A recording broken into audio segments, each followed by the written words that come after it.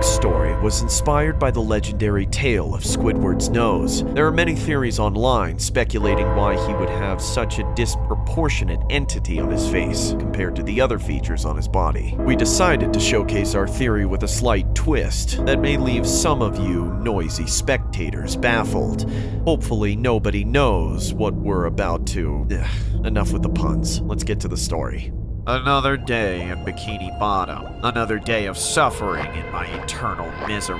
Having these eyes fills me with so much envy when I'm forced to see each and every other person in this accursed city getting to live their normal, happy lives. I don't even remember what it feels like to smile, but I watch these people wearing joyous faces just for being alive. That is, they smile until they see me. They look at me with their hearts filled with disgust. They don't understand me. They just see my face and think, there's Squidward, the hideous, angry grump of Bikini Bottom. And with each day that passes, the more that becomes true. There's so much pent-up contempt and distress inside me, to the point that I can no longer enjoy any of the things that used to bring joy into my life. I used to love taking hot baths late at night, under the light of moon while it was highest in the sky, but now I'm afraid to even go into the bathroom. I'm afraid I might accidentally look into the mirror and be reminded of it. I used to relax in front of the TV, watching COMPILATIon play smooth jazz all night, but now whenever I look at the screen, all I can see is my own dark reflection and that stupid thing hovering under my peripheral line of sight. I keep all my old self-portraits around the house in the hopes that it will help me feel better. Of course, I can never hope to paint another one ever again. I'm far too ashamed of the way I look now, and all those paintings do is bring into focus just how horrible my life is compared to the way it used to be. I used to be so handsome. When I talked to women, they would look me in the eyes and actually listen to me, but now all they look at is that thing. I can't have a conversation without anyone giving me direct eye contact anymore. I haven't been with a woman in so long. They just can't get past my horrible deformity. I can't even leave the house without hearing the sound of children laughing at the way that I look. It's not like I blame them. If I were them, I'd laugh at me too. I'm ridiculous. Not even the clarinet treats me well anymore. Believe me, I've tried to play it almost every day since then, but the notes I once played just don't hit the same. My favorite hobby, ruined like everything else in my life. I'm not sure I have much reason to keep pursuing my passions anymore. No matter what I do, I just can't seem to see past the grotesque reflection of my new hideous reality. It's like I'm stuck in some horrible nightmare that I can't wake up from. Sometimes I wonder if I just removed it, somehow it would fix everything. Maybe, just one quick incision in the hands of a doctor will make everything better. But unfortunately, I cannot afford such things, as I make less than minimum wage working for the cheapest boss in all of Bikini Bottom. But I'm too much of a coward, aren't I? Isn't that the lesson I'm supposed to be learning? Isn't that the mistake I made on that fateful day? I'm not sure, but I can't stop thinking about it. The day that my life was ruined forever. It started off like any normal day. I woke up in the morning and forced myself to go to work at the Krusty Krab. Of course, my life wasn't perfect back then either. I still had to deal with SpongeBob. Hey Squidward, you know what's scarier than a pumpkin? What, SpongeBob? A bigger pumpkin. I really need to drop my resume off at the chump bucket. But Squidward, wouldn't you miss the Krusty Krab camaraderie? No. Where are you going, Squiddy? None of your business, SpongeBob. Now leave me alone or I'm calling Mr. Krabs and telling him you're harassing me. I walked into the stall and closed the door, trying to get away from that freak. I started taking a leak, but then spotted a bit of graffiti reading, "The Flying Dutchman smells good." I couldn't help but find this amusing, so I crossed out the good and altered the graffiti so that it read, "The Flying Dutchman smells." I must have been a comedian in my past life. Oh, I'm the Flying Dutchman, and I shall eternally punish those who smear my name. But I swear, I didn't mean to. I didn't know you were real. Liar! Admit your misdeeds or face the consequences. ye measly mortal. But it's just a bit of bathroom stall graffiti. It doesn't mean anything. You're bigger than that, aren't you? You are going to regret saying that nonsense, landlubber. Using my mystical otherworldly powers, I'll show you what's bigger than insulting me name. I doom you to suffer all ye remaining mortal life. Oh, Neptune, where is it? Where is it? No, please, no! I slowly gathered myself out of the stall and approached the mirror. That's when I knew my life was never going to be the same again, as I laid eyes upon that thing now transposed on my face. No!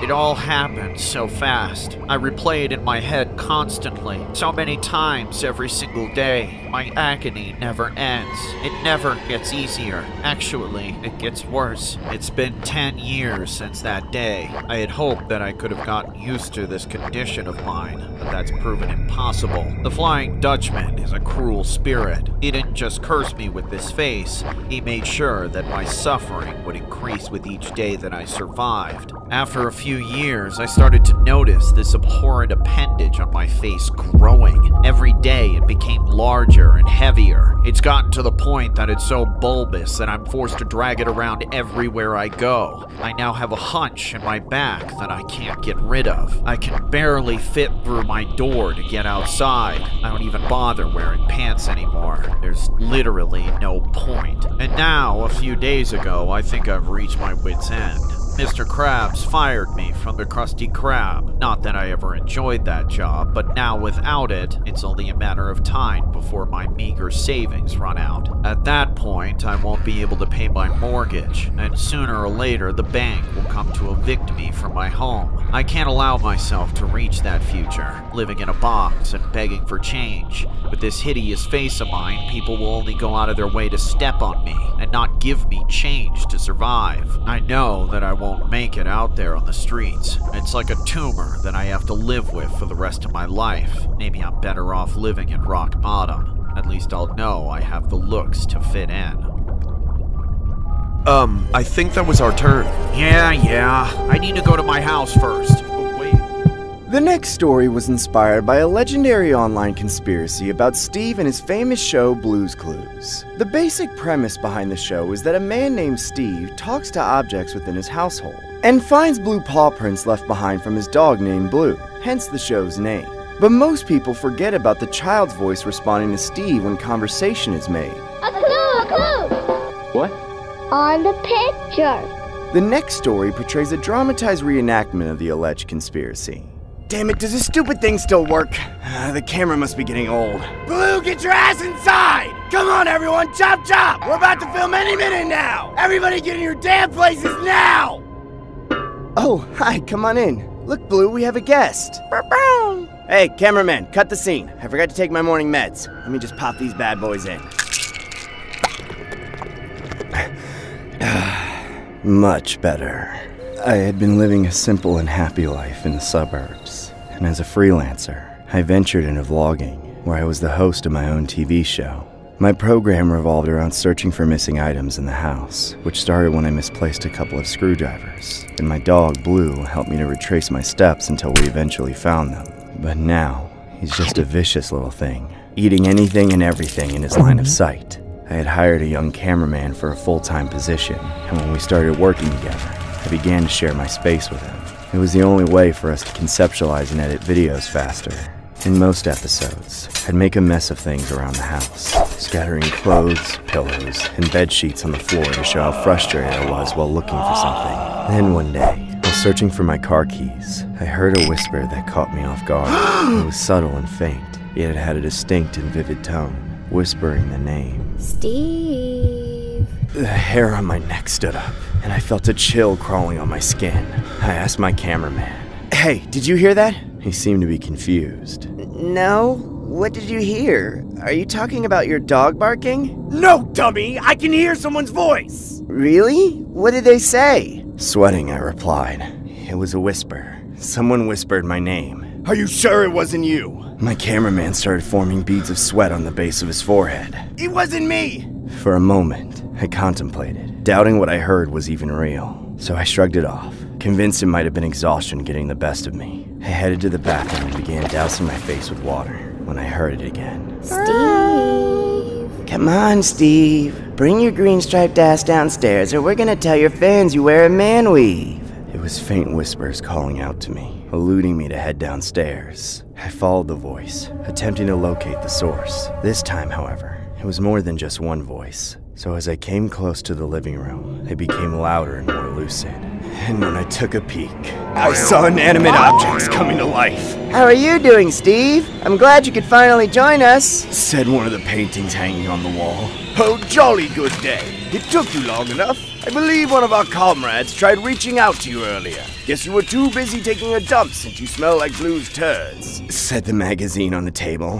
What the hell is going on? I held my head, wondering if I was dreaming or going nuts. I sat down on my couch to comprehend what was going on as I began questioning my own sanity. However, moments later, a tone of authority and reverence could be heard from the mailbox protruding from the window, telling the other objects in the room.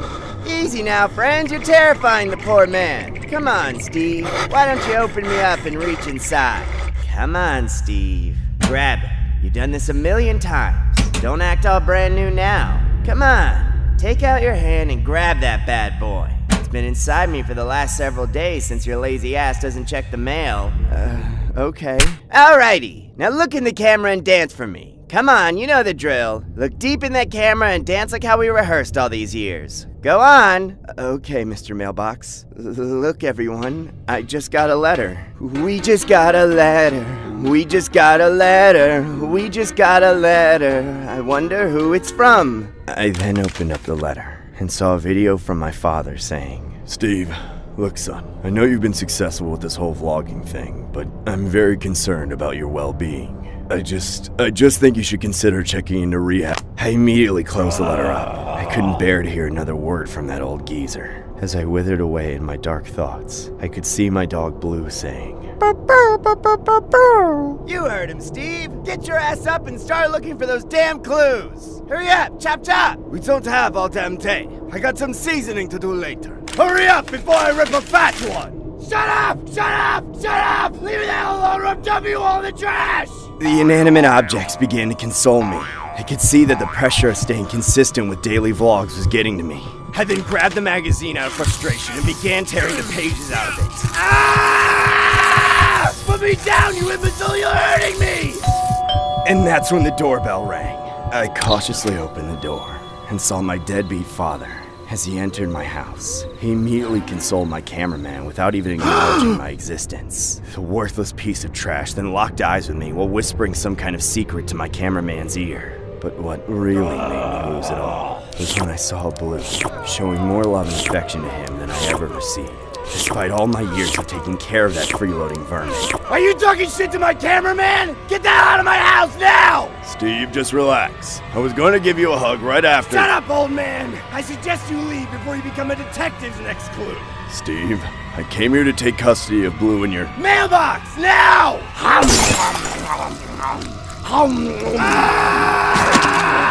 It felt like the weight on my shoulders evaporated.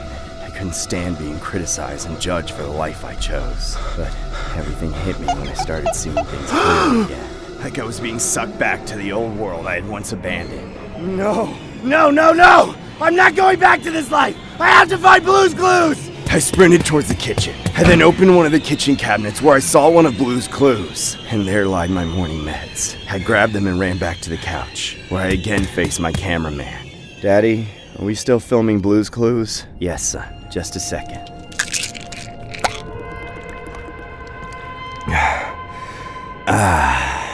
Much better.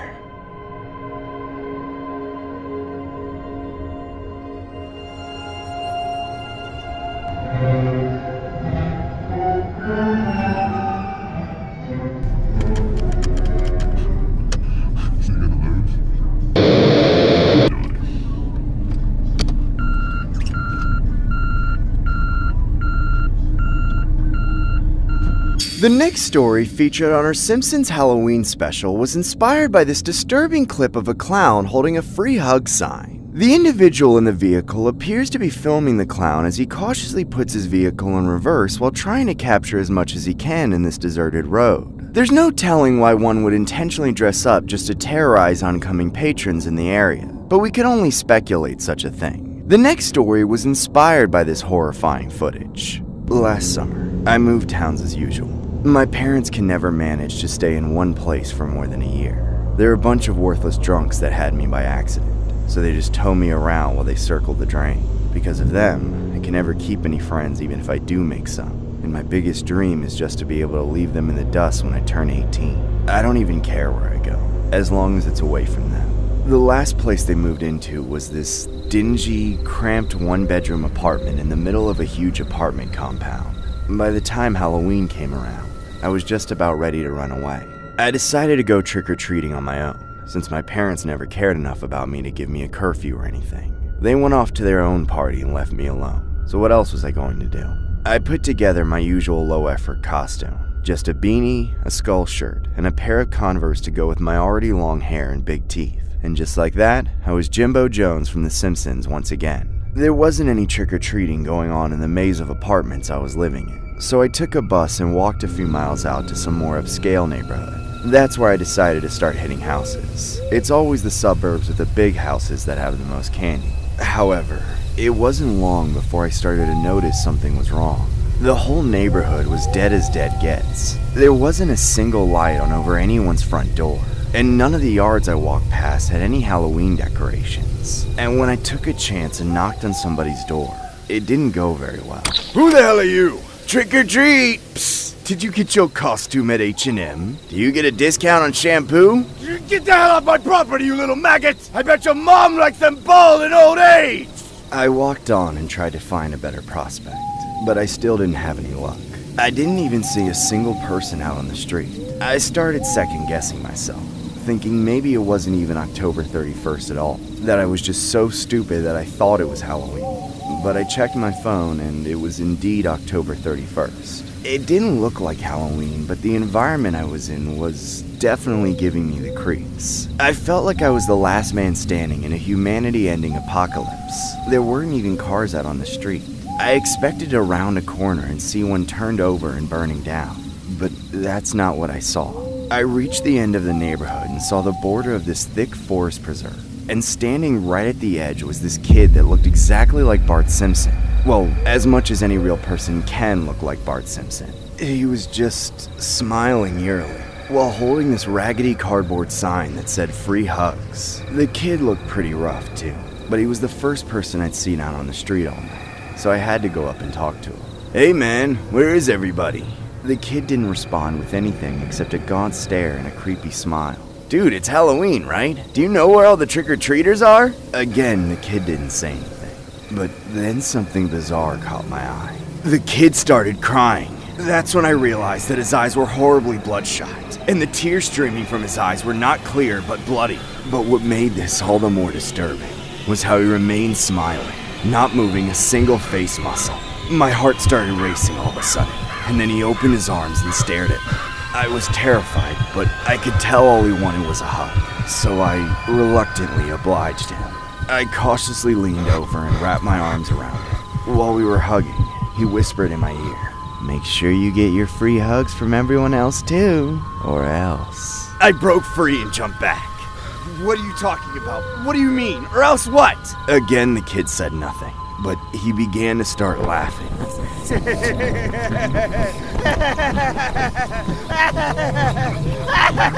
The way he was laughing really freaked me out. I was panicking, and while I wasn't thinking straight, I ran away, straight into the forest preserve. I honestly don't know what I was thinking running into there. I regretted it instantly. I wasn't running long before I ran into somebody else. Some poor girl that looked exactly like Lisa Simpson. She was also smiling and holding a free hug sign. I stopped running and approached her with caution. Hey, little girl, are you okay? Do you need any help? Should I call the cops or something? The poor little girl had the exact same bloodshot eyes as the boy I had seen before. Again, I could see a bloody stream of tears down her face as she smiled at me menacingly. The girl then asks, Would you like a free hug? Hell no, what is wrong with you? What do you and your idiot friend think you're doing standing around in the forest begging for free hugs? Somebody could hurt you. That wasn't very smart, Jimbo. What? What are you talking about? Speak up. Trick-or-treat! Ah! I immediately jerked around and looked behind me, just to see a large clown standing over me. A man that looked exactly like Krusty the Clown. Would you like to know why people don't trick-or-treat around this side of town? Before I could even react, he threw a pillowcase over my face and began to forcefully drag me into the deep ends of the woods. I screamed and flailed my arms around, in hopes that someone could hear my cries for help and rescue me. After about a solid minute of sheer terror, I managed to kick him in the balls, which gave me enough time to break free and make a run for it. I ran back the way I came, heading for the glimmer of streetlights ahead of me, in hopes of reaching a residential area. I could hear that clown laughing his head off behind me, but when I looked over my shoulder to see how close he was, I tripped over a log like an idiot. In an instant, the clown jumped on top of me and pinned me down, saying, "You should have taken the free hugs, twerp! Happy Halloween!" Dude, where the hell are all the trick-or-treaters? This area is lame as hell. I don't know, maybe we should walk a little further down. Honestly, I'm about to call it a night. Hey, look, it's Jimbo from The Simpsons. Let's go mess with him. That free hug sign is definitely a nice touch to the costume, all right.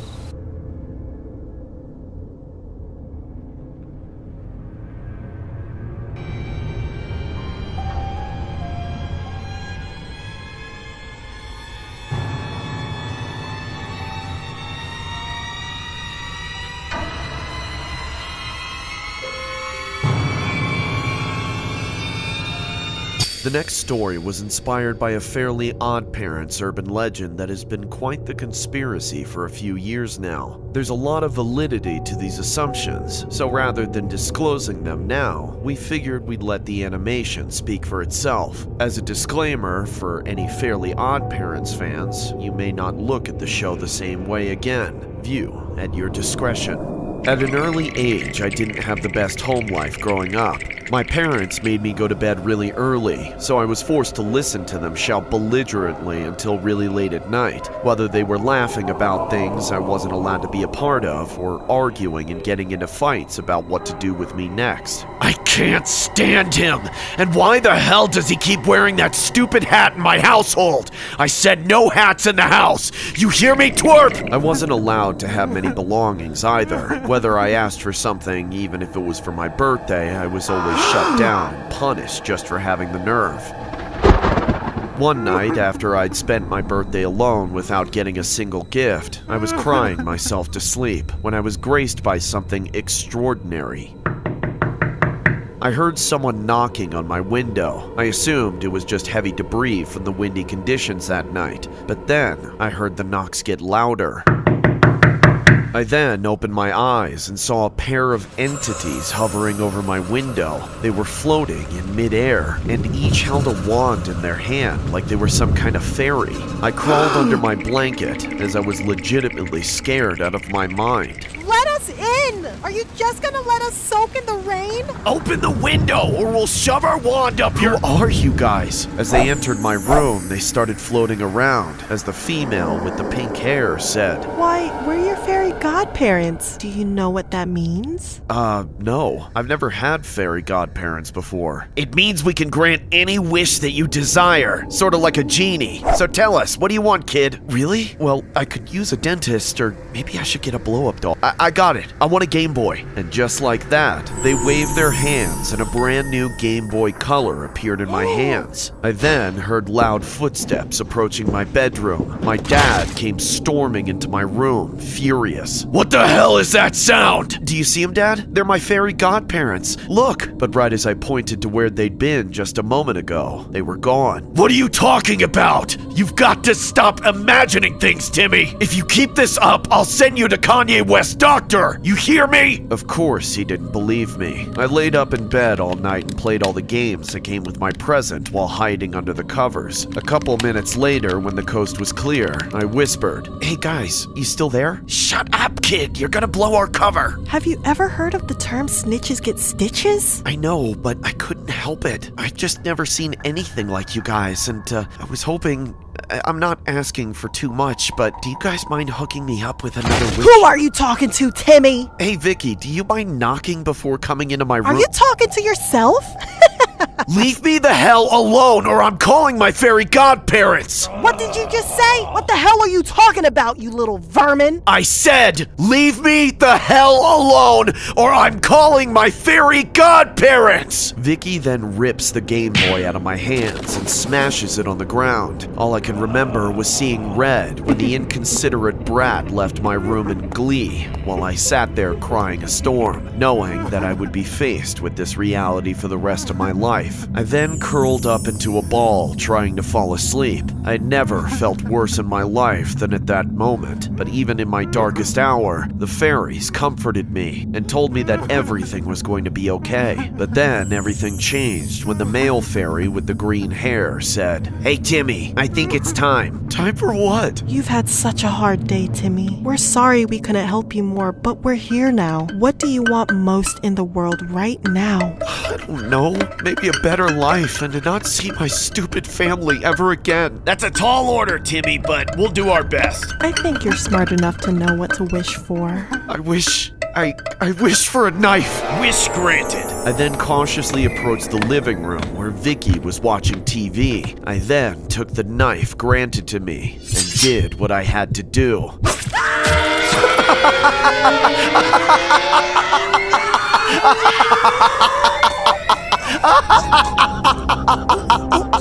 I knew with all this commotion going on, my parents were going to inevitably hear us and intervene, which is exactly what happened. What the hell is all that noise? Vicky, what's wrong? No! What the hell did you do, you little twerp?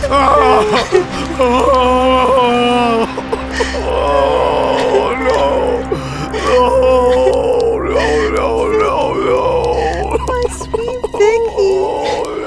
How could this happen to you? Seeing them weep was music to my ears, but I knew the job hadn't been fulfilled yet. I raised the knife up high and swung it down, finishing the deed. After that, I sat in the corner of my bedroom and reflected on my actions. I, of course, was accompanied by my fairy godparents who consoled me for the remainder of the night. I was breathing heavy and waited from dawn till dusk, or at least till there was sunlight glimmering through my window. Hey guys, are you still there? Hello? Not a trace of a mortal soul in sight. The only living person in the Turner household was the person in the mirror. I went into my parents' room to see if I could muster up any cash to make a quick getaway. That's when I saw foster care documents lying within their drawers. It had a picture of me and my allegedly deceased biological parents. At that point, I knew that I'd been living with an uncaring foster family, and that those fairy godparents were just the spirits of my biological parents. I guess that explains why we looked so alike.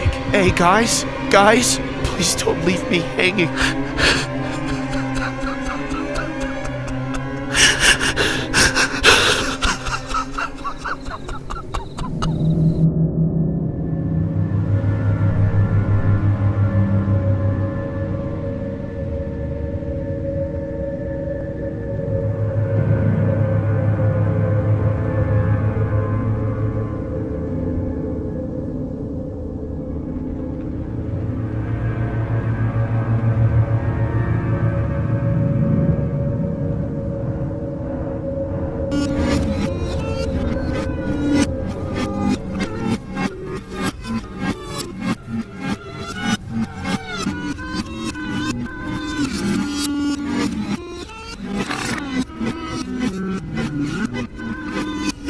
The next story was inspired by an episode on SpongeBob called Club SpongeBob, also known as the Magic Conch episode. In the episode, SpongeBob, Patrick, and Squidward get flung into a kelp forest, where they're ultimately left stranded. SpongeBob and Patrick depend their lives on the magic conch shell, as Squidward refuses to do such a thing. In return, SpongeBob and Patrick get rewarded with food and necessary survival accessories, while Squidward is left with nothing. As random Scavenger then appears towards the end of the show and professes his allegiance to the magic conch, which ultimately convinces Squidward to join them. We decided to create a sequel based on theories online, and of course with a dark twist. Here's what it looked like. 24 hours later. It's been 24 hours since I gave into this insanity, and these buffoons are still just sitting there. I haven't had a bite to eat in so long, I can't even remember. My once sophisticated thoughts are being reduced to savagery with every passing second. The conch said to wait, but what are we waiting for? Starvation?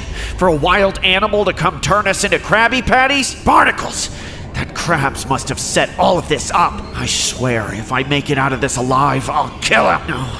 Oh, Neptune, what's happening to me? I can't take this anymore. Come on, Squiddy, keep it together. This is all because of that stupid conch. I can't believe those morons got me sitting here waiting to get orders from a damn seashell. All hail the magic conch. The conch. The magic conch. Enough already, SpongeBob! Tell them to give us some food before we all starve to death! Tell who, Squidward? Whoever you're talking to with that stupid conch! Squidward! I thought you knew better than to insult the magic conch. SpongeBob, you moron! There's no such thing as magic! This thing is just a radio or something! I snatched the conch with my tentacle and aggressively smashed it to the ground while yelling. Listen here, whoever you are! I've got you all figured out, so don't try and play dumb with me! Food just doesn't fall from the sky, and people don't just show up in the middle of nowhere!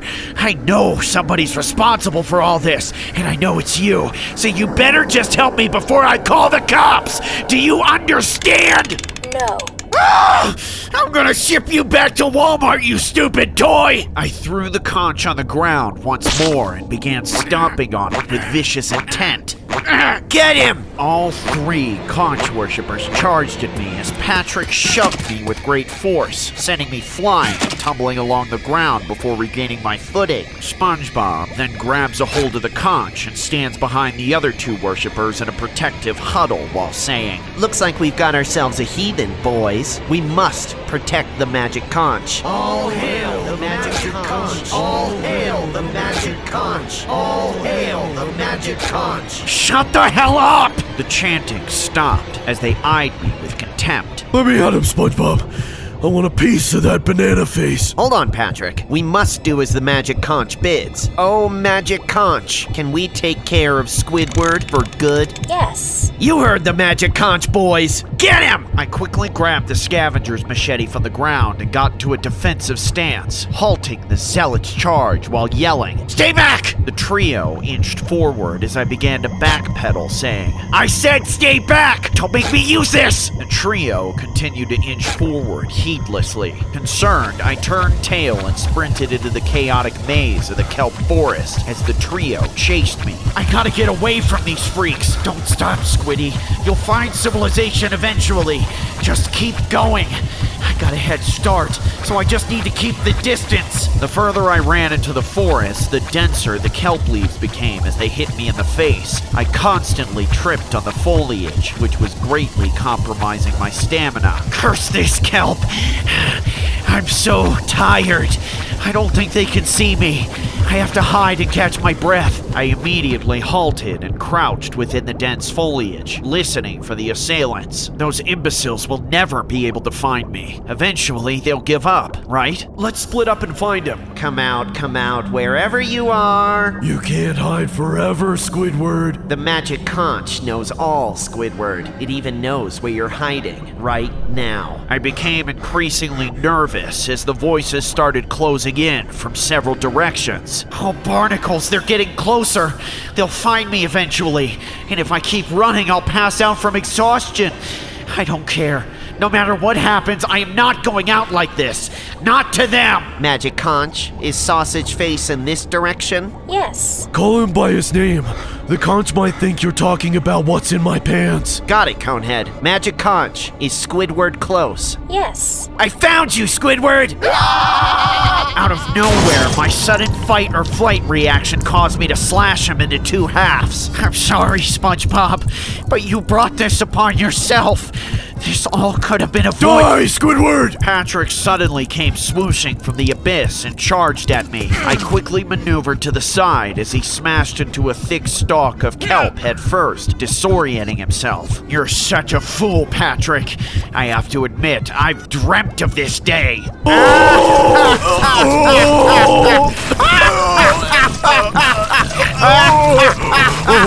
I started gaining more momentum to escape this hellish maze, but knew there was one more conch worshiper to take out. That's when the scavenger made his presence known as he plowed through the kelp leaves and darted for the conch, asking it, Oh, magic conch, will I defeat the heathen? No. But I have to try. I must not accept defeat. I wouldn't have it any other way.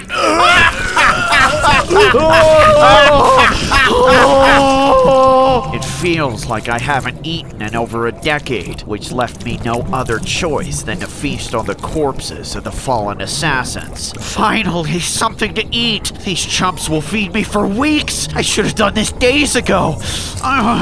I'll never forget the disgusting texture of eating a sponge. I did my best to convince myself that I was eating nothing more than sponge cake. The other two were just as disgusting, yet easier to consume. I locked eyes on the conch as I said to myself, nothing's changed. I can't stay here. I picked up the conch and asked it, all this over such a silly little thing. Will you help me find a way home? No.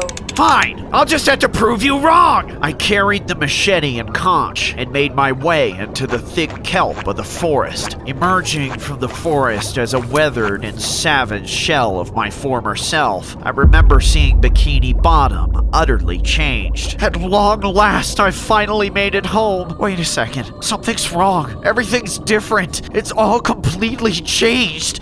How long have I been gone? Is anyone I know still alive? As I made my way down, I remember seeing Sandy's dome glittering in the distance. She must still be there. She's the only one who can help me now. I entered the airlock and put on a glass helmet. The water eventually drained as I entered the dome. That's when I saw Sandy sitting at the picnic table with the most sadistic smile on her face. Your arrival has been foretold, Mr. Tentacles. State your business. I've been gone for so long. All I ask is for some food. And why should I help a heathen such as yourself? Wait, no, not you too. That's right, Squidward. I too believe in the power of the magic conch. Now, where is it? You mean this stupid thing? The thing that didn't help me at all? I made it out of the damn forest on my own. That makes me more powerful than it, and I don't need this stupid thing. I threw the conch to the other side of the dome as the heathen took that as a sign of aggression. She immediately grabbed a hold of my helmet and lifted it off my head, causing me to instantly suffocate. Sandy then picked up the conch and asked it, Oh, magic conch, will this heathen perish before my eyes? Yes.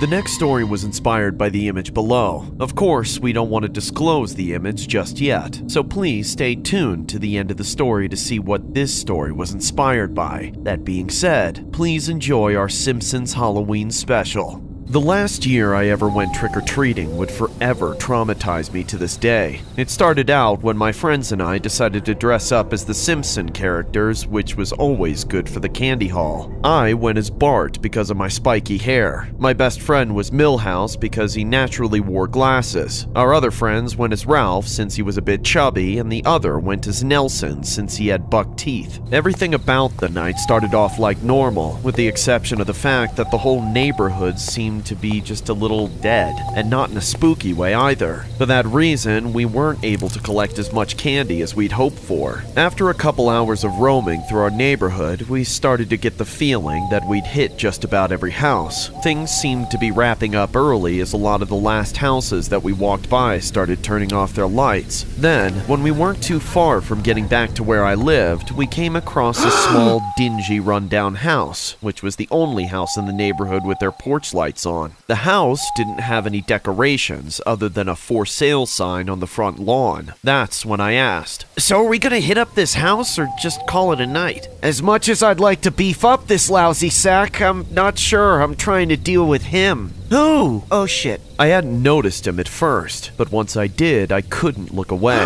Beneath the porch light stood a man standing in the shadow just behind the threshold. He was dressed as Krusty the Clown, and somehow more deranged looking than the real thing. Out of all the clowns he could have been, he had to be the one clown from The Simpsons, which made it all seem that much stranger. When he was sure he had our full attention, he held his hand out towards us and curled his finger, beckoning us closer. Of course, none of us were in the mood to take even a single step forward. Isn't it getting a little late? Shouldn't your sacks have a little more candy than that by now? Obviously, you're not very good trick-or-treaters if you won't even come to my door. You're not scared, are you? No way, man. We're not scared. This whole neighborhood is just so empty and lame. Yeah, and everyone's being all stingy this year. Don't take us for a bunch of wimps, you weirdo. Call me what you want, you little punks. But one thing I'm not is stingy. Then, from just inside the house, the clown grabbed 2 huge bags stuffed full of candy and hurled them out into the yard. The candy spilled out onto the ground before us, creating a display we couldn't resist. Whoa, look at that. That's more than all of our candy combined. We were so distracted by the horde of candy that in the very next moment, that crazed clown was rushing towards us and getting in our faces,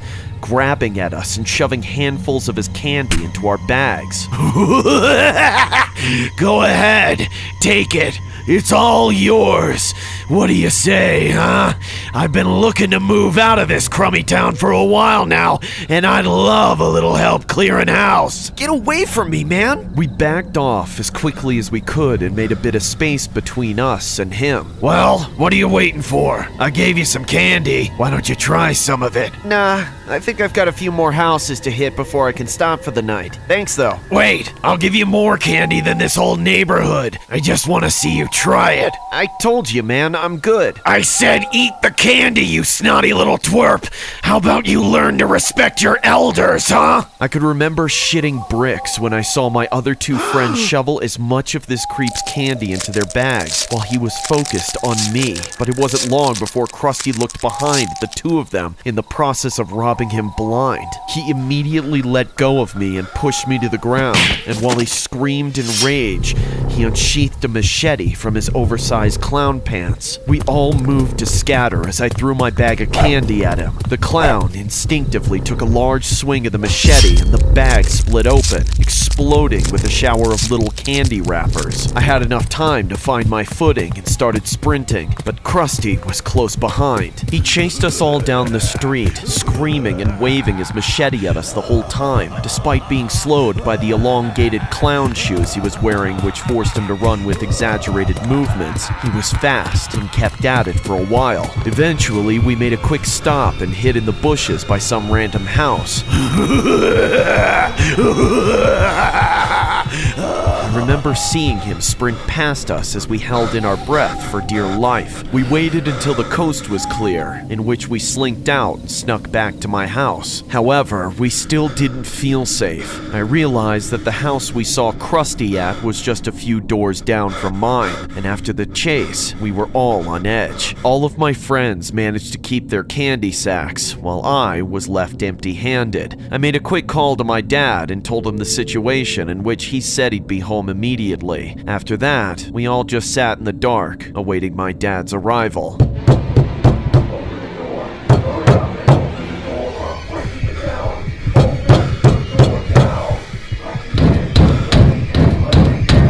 There was shouting coming from the other side, and the pounding only became louder. Somebody was screaming, demanding to be let in, but none of us could even dare to move. We all knew it meant that the insane clown had somehow found us.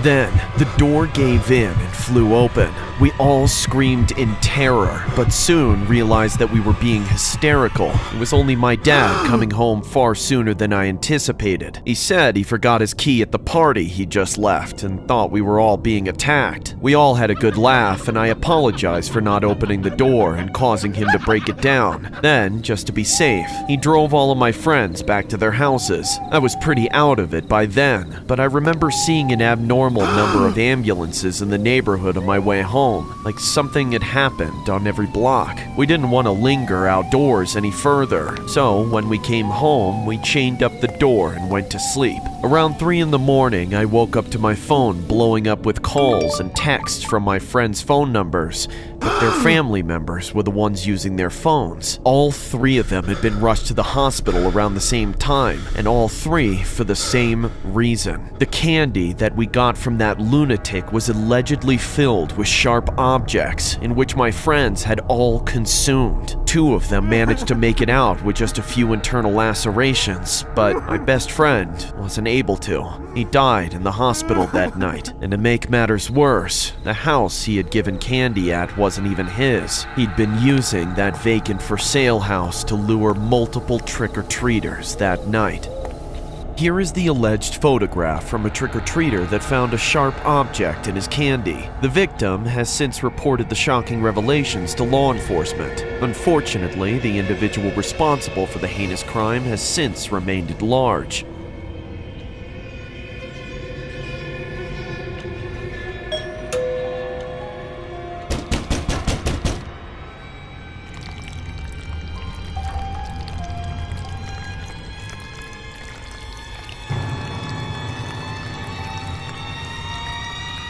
The next story is one of the most unsettling trick-or-treat stories on the internet. We wanted to leave you guys with something eerie this Halloween season, so hopefully this story has the right hook to do the deed. Here's what it looked like. It was a late Halloween night when my 2 friends, who we'll call Sandy and Patrick for the sake of the story, decided to dress up as the SpongeBob characters Sandy and Patrick, hence the name. My friends were kind enough to let me coordinate our costumes since I missed Halloween the previous year. I wanted to go as Squidward, since the last few years of mental suffering had made me quite the jaded kid. Ever since I became a teenager, I've struggled with my mental health, but I wasn't officially diagnosed with schizophrenia until a couple years ago. Thankfully, since then, though I do have problems with my hallucinations and dissociative episodes from time to time, I can usually manage with my medication, as long as I take it according to the strict regimen that my psychiatrist prescribed. I never wanted something like that to ever slow me down, though.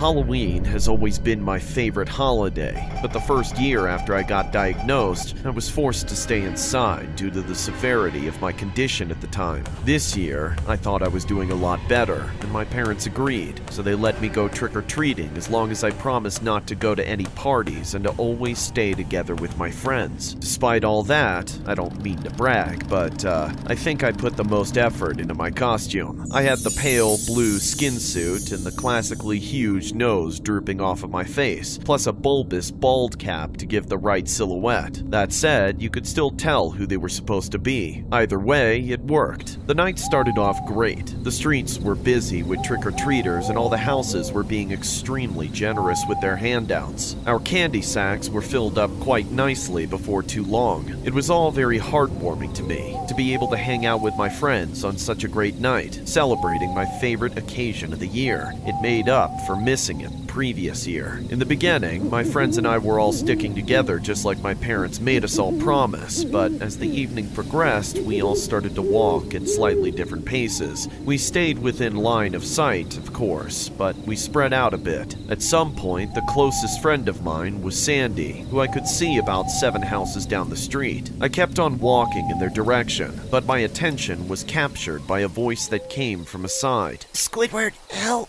me. I jerked my head around and saw someone sitting on the front porch of a house. They were dressed as SpongeBob, but they did not look well. Not as in their costume was bad, but as in they were in bad condition. They looked haggard and deranged, and their teeth were all crooked and dingy, like some version of SpongeBob that had been dragged through the Bikini Bottom dump. Please, Squidward, come closer. I need your help. I was terrified by whoever this person was, but they genuinely looked like they needed help, so I cautiously made my way to the house and up the stairs of the porch. As I got closer, the look on SpongeBob's face became even creepier, but the most disturbing part of it all was the fact that there were a dozen fishing lines dangling out of his mouth. You see these fishing lines? They're stuck all the way down my throat. I had a little mishap with the costume and now I can't get them out. Need you to pull them out. What? I can't do that. You're the only one who can. I can't see them, but you can. I need you to just reach down there and unhook them one by one, then slip them up out of my throat. Please.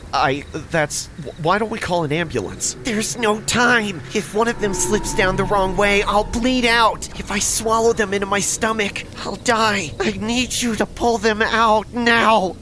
I looked around, and somehow it felt like I was completely alone, like all the people on the street had suddenly gone somewhere else. I was under so much pressure that it was like I was getting tunnel vision. For some reason, I found a way to believe this guy. He was also doing an undersea costume, like me, from the same city in the same show. Since he was also sort of a fish character, it made sense that there could have been an accident with fishing lines. Maybe some other kids had bullied him in some sadistic, messed up way.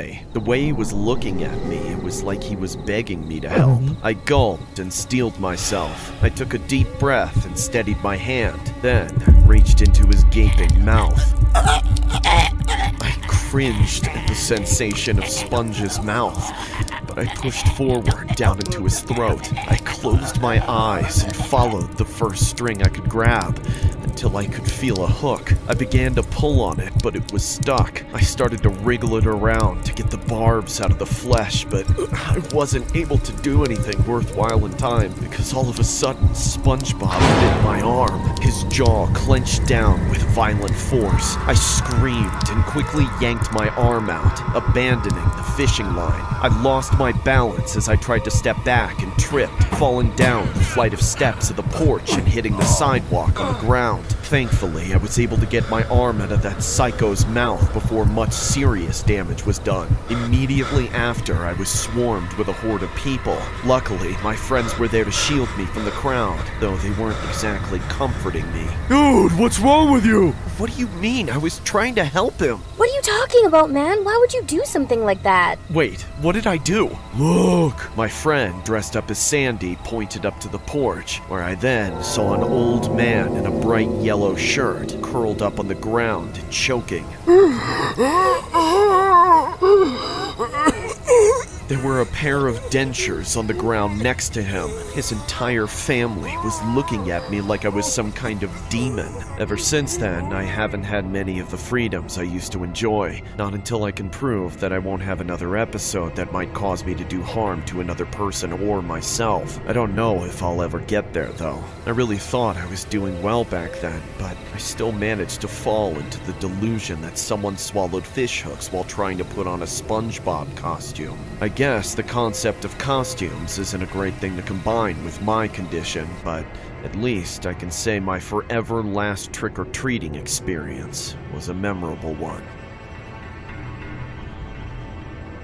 I am so happy to be in your candy shop and know.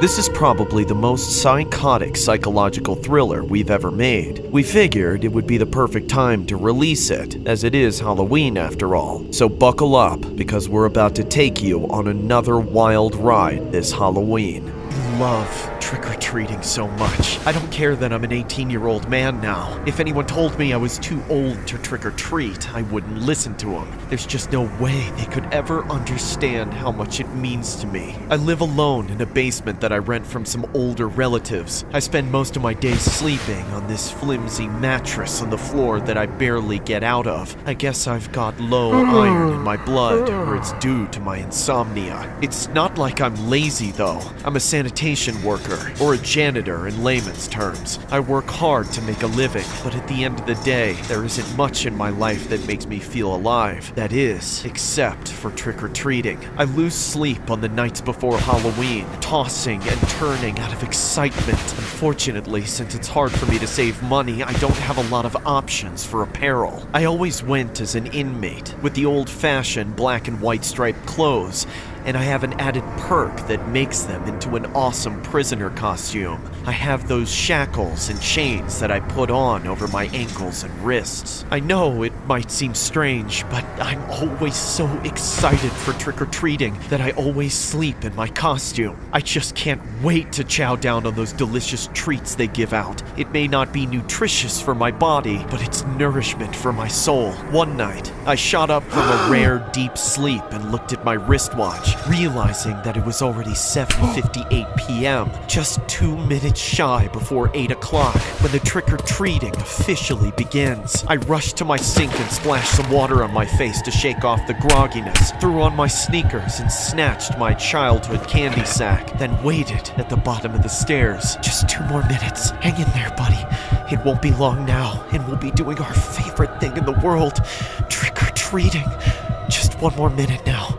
59, 58, 57, 56. When I opened my eyes and saw that it was finally 8 o'clock, I sprinted up the stairs and ran out into the street. I rushed up to the first house that I saw and immediately started banging on their door. Within a few seconds, the homeowner answered. He was a younger man, about my age, and dressed exactly like Pennywise the Clown. It was a great costume, I tell you. Trick or treat! It's not Halloween yet, idiot! Get the hell off my property before I call the cops! He slammed the door in my face so hard that I staggered back in confusion. That encounter shook me so badly that I didn't even have the heart to try another house that night. I told myself that I'd just gotten things mixed up and should try again tomorrow night. Not at that same house again, of course. Maybe his neighbor would be nicer, I told myself, as I rocked myself to sleep, haunted by the specter of hunger. The next day, I got up at 7:59 p.m. and gave it my best shot once again. I splashed some water on my face, made sure my costume was in order and my shoes were on my feet. Then, I grabbed my old candy sack, and this time, I timed it so perfectly that I didn't have to wait for a single second. I got up to the bottom of the stairs at 8 o'clock sharp. Then, I ran up and out the house and into the street, this time turning the other direction and hitting the other next-door neighbor's house. After knocking this time, I was met by an older woman who was also dressed as Pennywise. Trick or treat! Were you dropped on your head or something? It's not time for that yet, stupid! Now get away from my door before I tell my husband to beat the crap out of you! I was so confused, but I hate when people yelled at me, so I went straight home once again feeling so utterly defeated. The only thing that comforted me in bed that night was the hope that the third time would be the charm. The next day, I have to admit, I just didn't have the same gusto as before. I did the same routine, but my heart wasn't into it. I shuffled down the street and picked a different house, pathetically tapping my fingers against the door. The man who answered was an older, larger male, but for some reason he was dressed as Pennywise, just like the other two. Trick or treat. You moron! It's not time for trick-or-treating yet! Wait for Halloween like everybody else! Why? Why are you dressed like Pennywise if it isn't Halloween? Shut up! I told you it's not time yet! But I've been waiting for so long.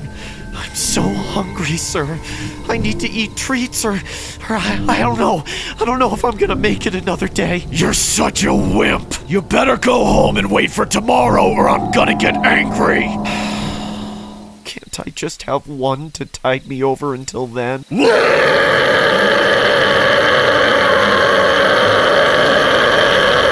All of a sudden, the man unhinged his jaw as he let out a guttural scream right in my face. He bared his teeth, which began to grow in size and sharpness. Then he lunged at me and snapped his jaws together, trying to bite my face off. Ah! I fell backwards and scrambled, running away as fast as I could. I shuffled back home in a deep depression, sweating with fear and anxiety. The only reason I was able to crawl back into bed and sleep until the next day is because I was so hungry from the lack of treats that I barely had energy to stay awake. I held my blanket over my face and squeezed my eyes shut, hoping this was all just some bad dream. When I woke up, things felt different. I looked at my hands and they were all wrinkly. As I got up, I limped over to the sink and looked into the mirror and was horrified by what I saw. I was a scrawny, starving old man. I tried to splash water on my face and rub my eyes, hoping that I was just seeing things, but nothing I did made that old face go away. I realized that I'd been seeing things. I wasn't some 18-year-old janitor renting out a basement. I was a helpless, diseased old man being held captive in someone's cellar. I noticed the time on my wristwatch read 7:59. With nothing else to do, I grabbed my candy sack and waited at the bottom of the stairs. At exactly 8 o'clock, I heaved my aging, decrepit body up the stairs and knocked on the door at the top of the landing. The door opened, revealing the same 3 people dressed as Pennywise that had been tormenting me this whole time. Trick or treat. They each dropped a single piece of candy into my bag. You finally came on the correct day of the week, silly. We thought you'd never learn. Don't forget again now. Halloween is every Friday. See you next week. No!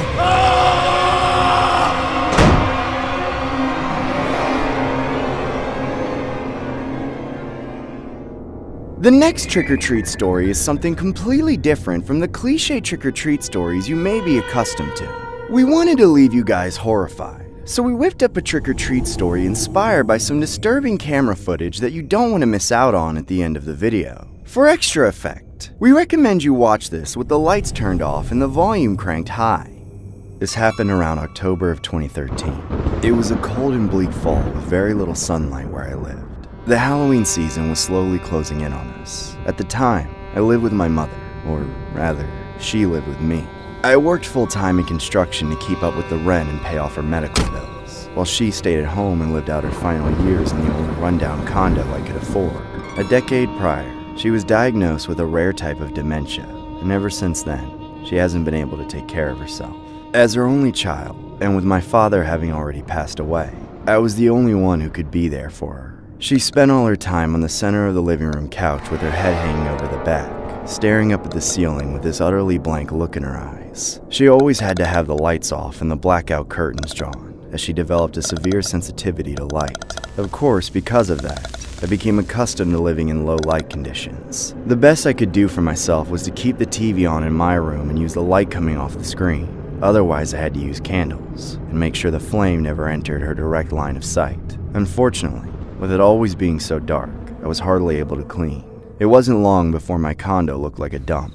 Frankly though, one of the worst parts of this time in my life was getting home from work every day and immediately smelling the stale urine and feces, knowing that the first thing I had to do was change my mother's dressings. It's embarrassing enough to go out and buy adult diapers, but actually dealing with them is a million times more disgusting and humiliating. Not to mention the pain of having to see somebody you love in such a pitiful state. She was completely helpless. I had to spoon feed her and bathe her and dress her.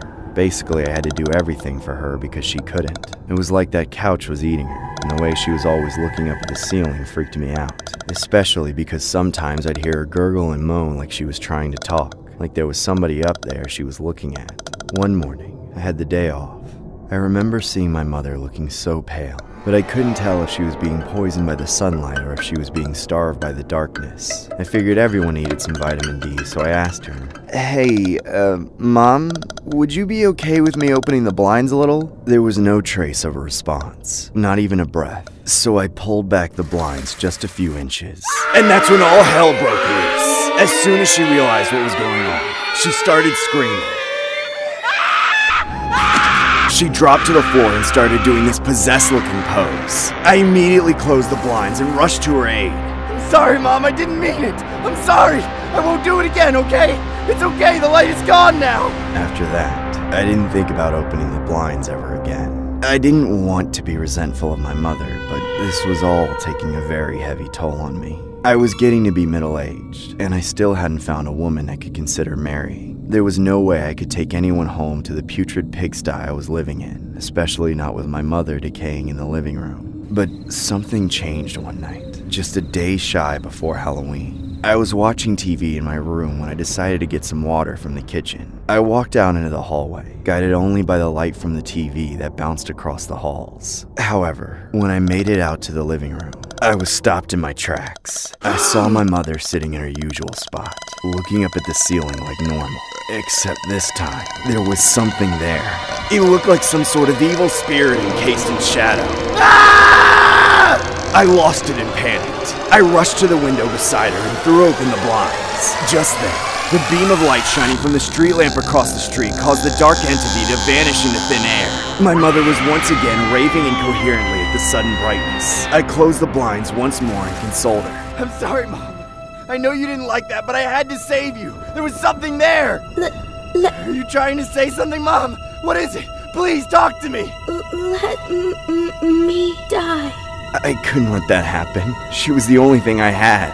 I could feel my world slowly start to sink when she lost consciousness. Once she was asleep, I picked her up and put her back in her spot so she could rest. All shaken up, I drank some water and forced myself to sleep off the fright of what I'd just seen. The next day was October 31st. As I left to head to work, I remember seeing my mother still in the same position on the couch. I tried not to think about the previous night while I was working, but it was hard to forget about. When the day was done, and I finally got to go home, I remember seeing dozens of kids scattered across the streets trick-or-treating. When I got into my condo and began approaching my door, I could vaguely see that thing encased in shadow at the end of the hallway. It looked like a male figure with a dark silhouette hovering before me. Then, before I knew it, the figure shoulder-checked me to the ground. My blood ran cold. The figure then grabbed me by my leg and dragged me down the hallway at an inhuman speed. Ah! Somebody help! I was positive I was being dragged into hell by the Grim Reaper itself. But out of nowhere, it let me go. I got up and raced into my apartment, only to be faced with another horror. I saw my mother, sitting at her usual spot on the center of the couch. Except now, she was staring towards the door at me. She froze me with her gaze, staring at me with bloodshot eyes and a rotten smile. That's when she said the words I'll never forget. Trick or treat. Terrified, I slowly backed out of the condo and left her alone. I went straight to the office and forced the superintendent of the condo complex to sit with me and review the security footage. I had to know if I was crazy, or if my mother was somehow clairvoyant enough to see that thing. Sure enough, right there on the video was that exact demonic shadow that attacked me. The same shadow that lingered over my mother. The super was kind enough to walk me back to my home and question my mother. But unfortunately, she had already passed. I don't think I could ever see trick-or-treating the same way again, knowing that those were my mother's last words. I have since lived in complete darkness, in honor of my mother's legacy.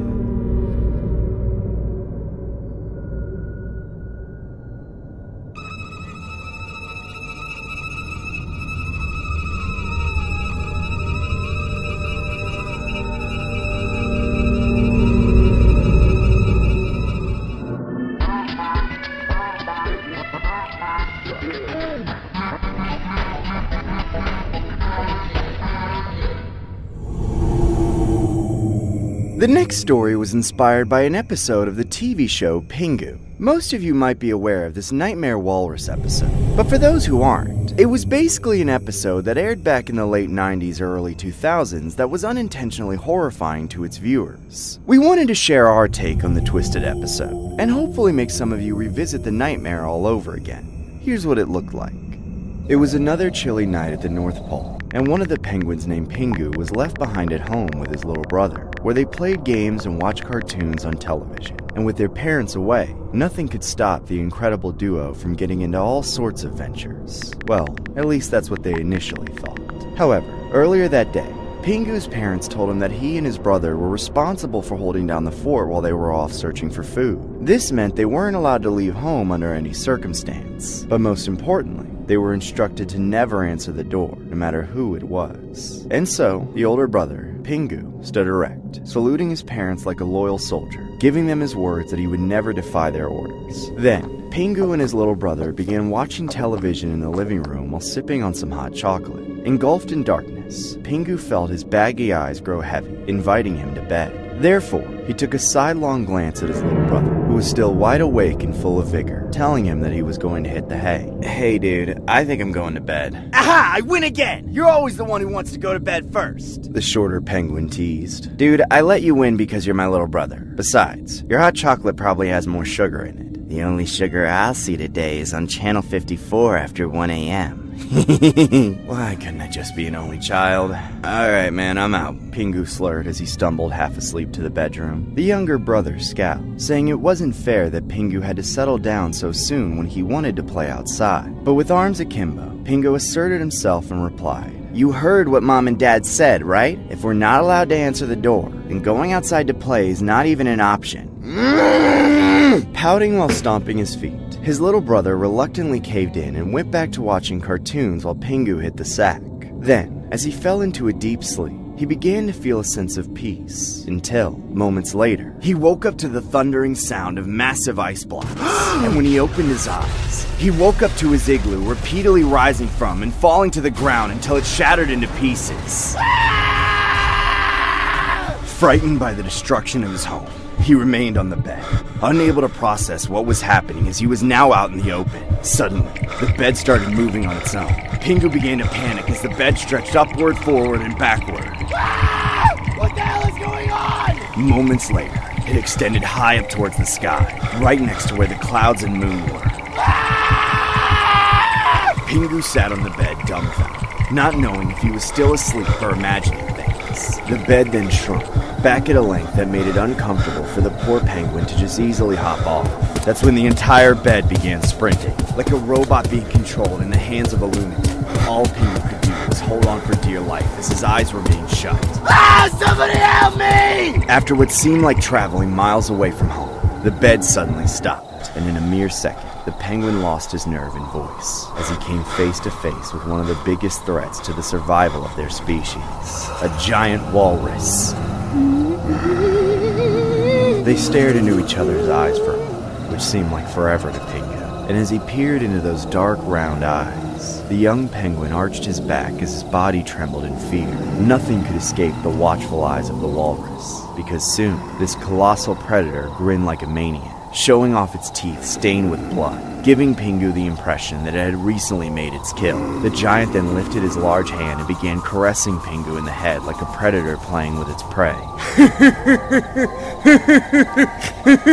Please stop! What the hell do you want from me? Can you help me trim my mustache? Dude, I'm just a kid. I'm not a barber. Help me trim my mustache, or else I'm gonna eat you like I eat my girlfriend. Please don't hurt me. We live in the North Pole, so there isn't exactly a first choice haircutters around here. You useless brat! Do you not have a pair of scissors hidden in that bed? Dude, you probably got my bed mixed up with one of those beds in IKEA. So leave me the hell alone, or I'm calling Santa Claus.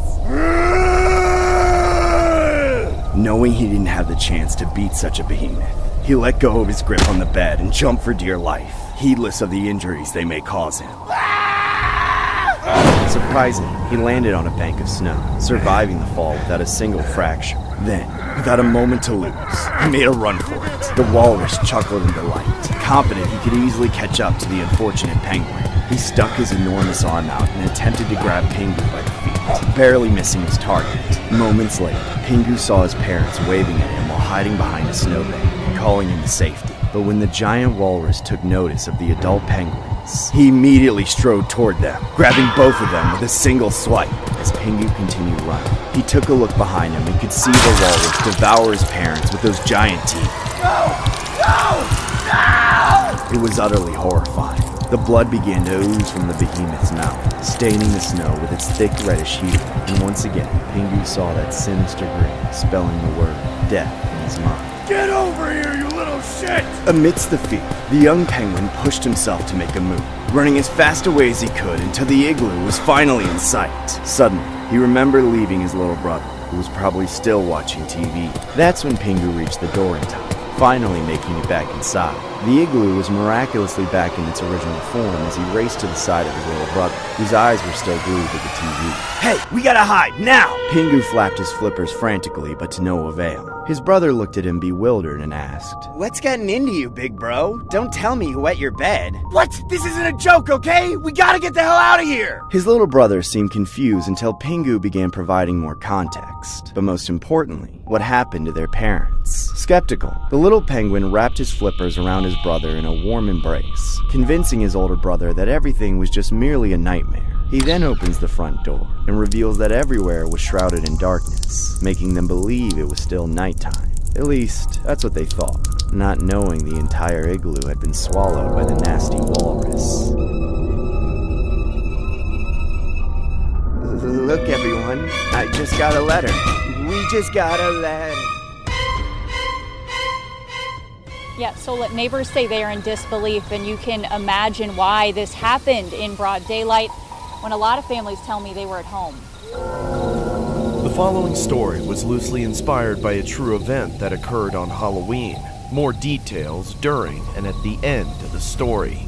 It was the Halloween night of 2010 when my boyfriend and I watched a horror movie in the living room where all the action and thrill taking place caused the steady beating of our hearts to suddenly rise. So, gazing upon him, the softness in his eyes prompted us to cuddle amidst the tortures and loud hollers displayed on the screen. The film was called Scary Movie, and my boyfriend was so ecstatic that he couldn't stop talking about it on the phone a few days prior before coming over to watch it with me. I eventually got bored a quarter through, only expressing my dissatisfaction by exaggerating my yawn and looking drowsy. I got up and expressed to him that I wanted to give candy to the kids who were out trick-or-treating. So Paul, care to join me? I asked, optimistic that my boyfriend would want to spend more time with me instead of watching that silly film. I've got work the following morning, and I need to sleep early anyway. I'll just go ahead and hit the hay, he replied as he headed upstairs. Then, moments later, I turned off all the lights in the house while the ones on the porch were kept on. I sat a chair close to the front door and waited for the kids to drop by the house with their relentless enthusiasm for free sweets while I scrolled through my phone, getting updated on social media regarding my friends' Halloween activities. Moments later, a couple of kids arrived, knocking on my door. I opened it as they all said in unison, "Trick or treat!" So, as I came out to greet them, I gave them handfuls of candy in an attempt to empty out the remaining treats in the bowl. I remember seeing the majority of trick-or-treaters dressed in a Scream costume, keeping in mind that the horror series, or at least the costume, was a huge trend at the time. As the night progressed, I eventually ran out of candy, so it was time to turn off the porch lights and head back to the living room. But as I approached the living room, I heard another knock, somewhat louder than before.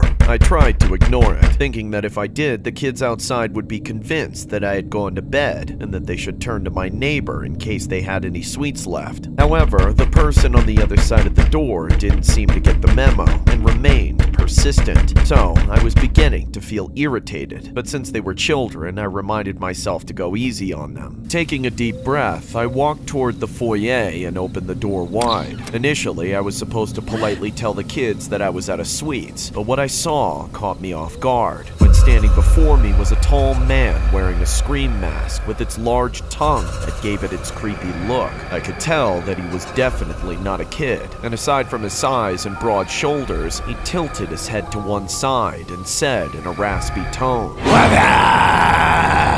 I stood there, stunned and unable to move. I wanted to shut the door on him, but was afraid that if I did, he'd try to forcefully enter the house like in the movies. While staring at me, I couldn't tell what was going through his head because of the mask he wore. However, moments later, he held his bag out, forcing me to give him treats. I am so happy to be in your candy shop. And no, I don't want to lick your lollipop, but I do want some delicious candy. Oh yeah! So make sure to fill this bag to the brim, tramp, or else... He threatened, in a sinister, harsh-sounding tone that made me sweat. However, I still tried to keep my composure. Hilarious, dude. Happy Halloween. Your costume's pretty spot on. I complimented, hoping he wouldn't notice how frightened I truly was. And then, in a matter of seconds, silence ensued. He straightened his posture, putting down his hands as he stared at me. Do I look like a clown to you? I didn't come here to kid around. And suddenly, things got pretty serious. For reasons I couldn't explain, something didn't feel right, because it was unusual for adults to go out trick-or-treating, especially alone. It was also suspicious that he'd prefer to go trick-or-treating late at night, when most people were already asleep at this time. I mustered the courage to give him a piece of my mind and told him honestly. Leave me alone or I'll call the cops! I slammed the door, but was appalled to see the guy sticking his foot out to prevent the front door from completely closing. Without a doubt, I knew this man came to my house with malicious intentions, and so I hollered as loud as possible, and the only word that came to mind was Help! As soon as the creep entered the house, he shut the door behind him and yanked out a large knife. Scurrying away from him,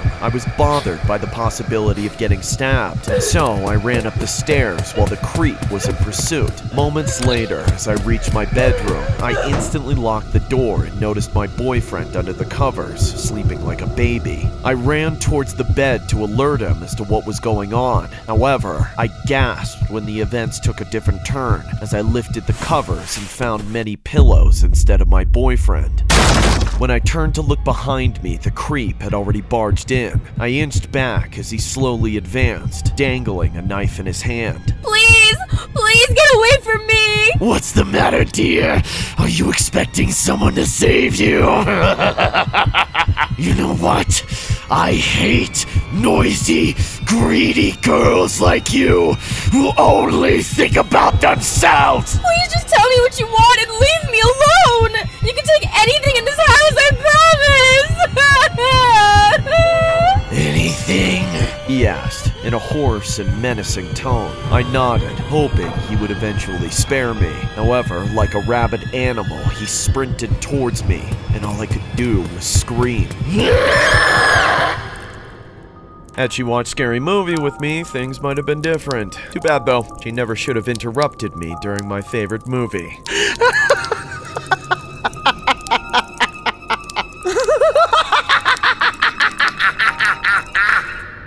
This story was loosely inspired by two crimes that were committed during the time of Halloween. Both victims in each respective cases just so happened to be the culprit's girlfriends. Here's the image of the first culprit who ended up getting sentenced to 35 years in prison. Here's an image of the second culprit. What makes this case a little more chilling was how he wore this exact same devil mask when going on the prowl.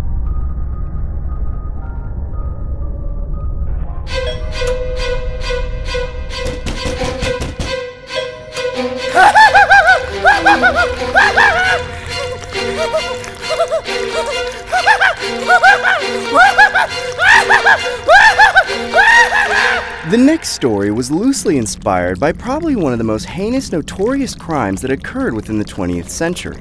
We thought we'd feature an animation inspired by the deadly occurrence, as this is a Halloween video after all, and we wanted to give you guys something that will leave you creeped out this year. More details at the end of the story.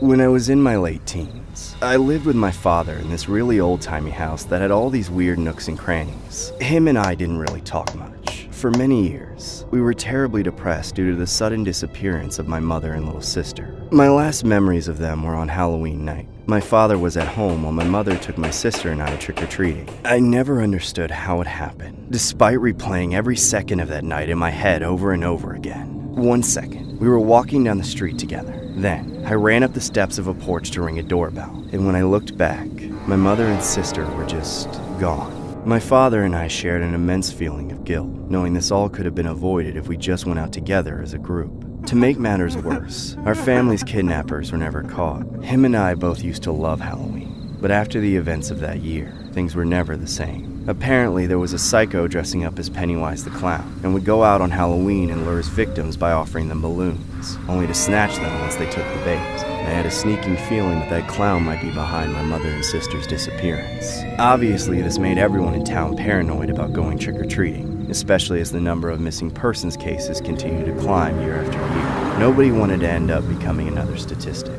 However, despite everything, I was just a teenager, and I wanted to keep on living my life. Whenever Halloween grew near, I would try and convince my father to let me go trick-or-treating. He never even came close to it. Just the suggestion tended to make him go ballistic. Hey, Dad, can I go trick-or-treating this year? No! You're the only one I have left! I can't risk losing you too! I'm sorry, Dad. I won't ask again. Yeah, you better not. Could you even imagine what that would be like if you left me completely alone in this world? All for some candy? I said I was sorry! Jeez! Unfortunately, my father's paranoia wasn't restricted to Halloween alone. I lived a majority of my childhood without friends, or any semblance of a social life. But of course, as the old adage goes, strict parents create sneaky kids. One day, just shy of Halloween, I'd had enough of my father's BS. I hatched a plan to take matters into my own hands. My father always had all sorts of renovation work to do around the house to keep himself busy since my mother wasn't around anymore. On Halloween night, while he was working on the basement, I went up to my room and put together my costume. It may seem strange, but I played off the rumors of the Pennywise kidnapper and dressed up as Georgie from the movie It. I also wore a Jason mask to conceal my face as a sort of hybrid costume. I then snuck to the foyer, making sure my father was still in the basement. I casually shut the door and vowed to be back in time before my father even noticed my disappearance. The sensation of finally breaking free and getting out of the house for once was refreshing. I saw dozens of trick-or-treaters scattered throughout the streets, just like old times. I had to shake off the memories of the night my sister and mom disappeared, but I managed to put it aside and milk the night for everything it was worth. I hit up as many houses as possible, and filled my candy sack so much that it was fit to burst. I was out for quite a few hours, but I made sure to start heading home before midnight. Of course, just when I thought I was playing it safe, that's when I saw him. He was standing on the corner just down the street from me, right underneath a flickering lamppost. A freakish creep dressed as Pennywise the Clown, holding a single red balloon. I knew right away that it had to be the kidnapper from the rumors. The smart thing to do in that moment would have been to run straight home in the other direction. But I had a deadly combination of a hunch and a grudge, which meant I had a bone to pick with this clown. I approached him slowly, neither of us breaking eye contact. Hey, you! Pennywise! What are you doing out here? No way! It can't be! Is that Georgie with a splash of Jason I see? Why, I'm handing out free balloons to good little trick-or-treaters like you, of course. What? Did you want one too? Hell no! I know that's a trap. I'm not stupid. Oh, maybe not. But you're surely a coward. What? No, I'm not. Come on, take it. Take it. Why don't you take your mask off then? Or are you scared that old Pennywise will see your darling face? I'm not scared. You just don't deserve to see my face, you loser. So, you think you're a pretty boy, don't you? You're so funny. I'm funny too, you know. I've got lots of jokes. I'll show you one. You see this pretty red balloon? Imagine this balloon is your face. All of a sudden, that psycho opened his jaw naturally wide, bearing inhumanely sharp teeth. Then, he wrapped his slithering tongue around the balloon and swallowed it whole. In that moment, I realized what I'd gotten myself into. This guy didn't even appear to be human. He was like some kind of monster.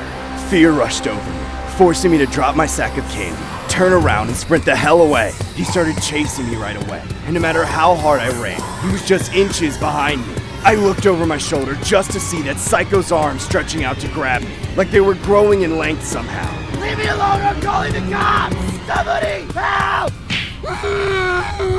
Then just like that, his hands covered my mouth and eyes so I couldn't see or scream for help again. I tried to break free, but this guy was a lot stronger than he looked. He lifted me up and carried me off somewhere while I gasped for air through the small holes in the mask. I heard us enter a house and go down a set of stairs. Then, he threw me on the cold hard ground of some random basement. But it wasn't just a random basement, it was familiar. That Pennywise was standing right over me with a terrifying look on his face, like he was seconds away from ending me.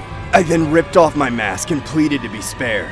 Suddenly, his entire demeanor changed. The bloodlust in his eyes drained away as he grabbed me by the arm and dragged me back up the stairs, then threw me on the couch. That's when I realized I was in my own house. What the hell is wrong with you? Did you not listen to a single word I said? Why did you have to disobey me? I could have done something really bad to you. I was shocked. was in a total daze. I could barely even register what he was saying. I couldn't believe that my own father was the psychotic kidnapper from the town rumors. If you ever mention any of this to anyone, you'll be that red balloon. Do you understand? Yes, Dad. Good! Now go to your room! You're grounded for the rest of the year! That night, I couldn't stop myself from lying awake and connecting all the dots. Eventually, I knew I had no choice but to call the cops. They swarmed the house within the hour and busted in, arresting my dad. Afterwards, they searched the house up and down, tearing everything apart. But what sent shockwaves through the nation was when they discovered a secret compartment hidden in the basement's wine cellar. It was a tiny, squalid den filled with all the missing people from the past several years, including my own mother and sister. I guess it's no longer a mystery what he was working on down there for all those years. Here's a photograph of the quote-unquote Pennywise of the story, a man named Joseph Fritzl. There was a woman who was held captive in a concealed area of a cellar in a basement for over 24 years. The culprit in question happened to be her own father. There are many other details too disturbing to list here, but we think you get the point.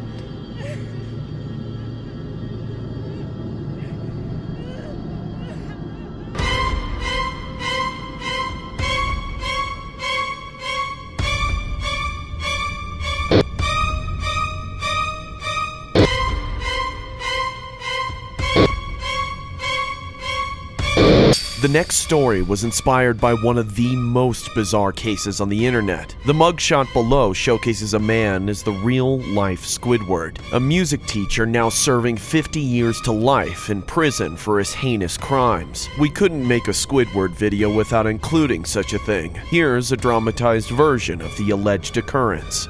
Growing up with SpongeBob on the TV my whole life, I was exposed to clarinet playing at an early age. Now, I know that may not be what most people fixate on while watching the show, but the character of Squidward imparted some things onto me that definitely affected the trajectory of my life, as strange as it sounds. For as long as I can remember, I've had dreams of playing the clarinet and mastering it after many years, becoming a world-famous maestro, and one day getting the opportunity to play my part in a symphony along with an orchestra full of talented musicians. Those were the dreams that brought me to take music classes, where I did my best to excel in my craft and put in the extra effort whenever I could. I would spend my lunches in the band room so I could practice for a few extra minutes after eating, and at the end of the day, I would take my clarinet home where I could squeeze in a couple more hours. Of course, in the classes themselves, I was also an exemplary student. One year, I was under the tutelage of a certain instructor that, for obvious reasons, I had an exceptional relationship with. Everything about him was strikingly similar to my favorite cartoon character, Squidward Tentacles. Beyond just the bald head and the huge nose and the extensive wardrobe of identical brown polo shirts, his voice was just as uniquely nasally and rife with personality. All right, class, let's all make sure that we're fingering in A minor for the second movement. But above all, that teacher shared a passion for the clarinet, which I believe is the reason he began to pay closer attention to me. Even out of those he invited to his extracurricular sessions of more rigorous and challenging practice, it was clear he saw the greatest potential in me. For instance, there was this one evening when the after-school session went on much later than usual. There were only half a dozen pupils in the class, but the teacher was so committed to helping us all do the best we could that we had been there for hours. I was the only one without a ride, so I packed up my clarinet and headed for the bus stop. That's when a car pulled up next to the curb right by me, and I realized it was my music teacher. Hey, clarinet boy, you wouldn't want to be caught in this dump after dark, would you? I don't know. The bus should be here soon. But why ride that dirty old bus when you can ride in luxury with me? It's not that bad, sir. Oh yeah, it's not that bad, eh? Get in the car or I'm calling your mom! Okay. I felt a little weird getting into my teacher's car, but I spent enough time with him that he seemed trustworthy. However, I was pretty susceptible to peer pressure at the time. Otherwise, I'm sure I would have just waited for the bus. But I was already in, so I told him my address and he nodded. That made me feel a little more comfortable, enough so to make a little small talk. Well, I was comfortable until I realized we missed the turn that led to my house. I think that was our turn. Yeah, I need to go to my house first. first. Wait, why? Look at my nose! I have to take a leak, alright? Okay, I'm sorry. No, I'm sorry. I didn't mean to snap at you. I'll let you come inside for some one-on-one lessons to make it up to you. I choked up for a second. I was frankly rather freaked out that he wanted to let me inside his house, but I understood he meant it for an apologetic gesture, and I really didn't want to disrespect him. I guess so. Yes, thank you. A few minutes later, we pulled up into his driveway. He had a remote control button on his visor that he clicked to reveal the garage inside his house. We rolled in and he clicked the button again, commanding the door to slide shut behind us. In that moment, I realized I was essentially trapped. Play the clarinet. What? I said, play the clarinet. But why? Play it! Play the clarinet now! Play the freaking clarinet! Pushing him away from me and jumping out of the car. I didn't have time to figure out how to open the garage door, so I bolted through the back door into the house, thinking I'd be able to jump out of the window from there. But right away, I saw his paintings. Oh God, his paintings. In a way, they looked a lot like Squidward's paintings, but despite that, they were all unmistakably portraits of me, and they were everywhere, framed up on the walls and propped up against everything in the house. He was more obsessed with me than I would have ever imagined. But I realized I didn't have time to think about that, and I panicked, running in the first room I saw and locking the door behind me. Unfortunately, I'd chosen the room with awful luck. Somehow, it had to be the one room with no windows. I was completely trapped. I huddled in the corner and listened to what happened on the other side of the wall. My teacher was playing the clarinet, and he was playing it beautifully, but I could hear the music moving around while he searched for me. I was almost relaxed by the song when I heard him smash something in rage. Then he threw something else, and it hit the wall on the other side of me. I yelped in shock. I knew I had just revealed myself. He was laughing.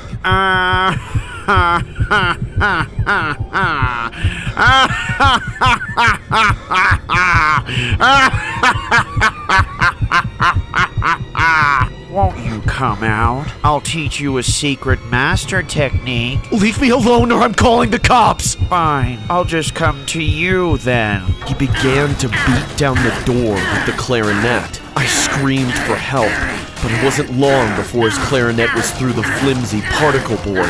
Here, Squiddy!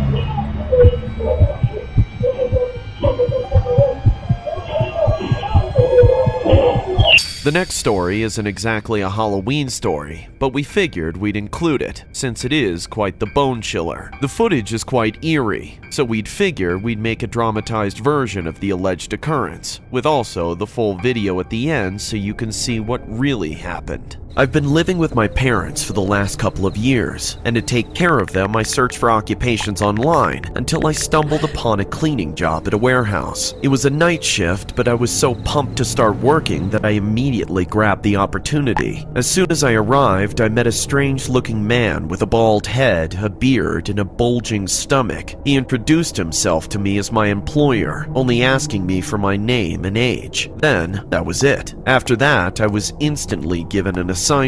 The only task given to me was down in the basement. Meanwhile, an odd guy with headphones over his ears, whom I assume I would be working alongside with, was assigned to clean up the first floor. He began sweeping it, his eyes fixated on the dirty spots, without taking so much as a glance. And so, I politely told my boss, I don't mind working in the basement, sir, but is it okay if I swap with my colleague? His eyebrows furrowed as he scanned me from head to toe and said, "Who's the boss around here? You or me? Complaints on the first day?" I'm sorry, sir. I didn't mean to. If you're here to give me a rough time, you can enjoy working on OnlyFans while I give the job to someone else. Who is that guy anyway? Annoyed by my queries, my boss replied, "Look, You're not here to socialize. You're here to work. So the only thing you should know is that you can ignore him. He doesn't like talking to people. Seeing that I couldn't persuade him, I threw in the towel. There was so much to do, so I didn't have time to worry about anything else. Then, before I knew it, my shift was over, and it was time to head home. As I approached the vehicle in the wee hours of the morning, the deafening silence surrounding me gave me chills, and it felt like someone was watching me from the shadows. It's been an exhausting day, I told myself, to regain composure. Then, without looking back, I entered and started the car. Seconds later, someone appeared at the window, startling me. Soon, I noticed it was the creepy guy, still wearing his headphones as he had his hands pressed against the glass, staring at me with vacant eyes and a creepy-ass smile. I remembered my boss telling me never to converse with him, and so, instead of reprimanding him for the jump scare, I made haste until I finally arrived home. But the next day, the thought of him approaching the car out of nowhere still boggled me. Then, as I went back to work, I noticed that all the cans and boxes I had properly arranged last night were scattered across the floor. What the hell? I reacted, but instead of grumbling to my boss, I decided to save time by simply putting them back on the shelves.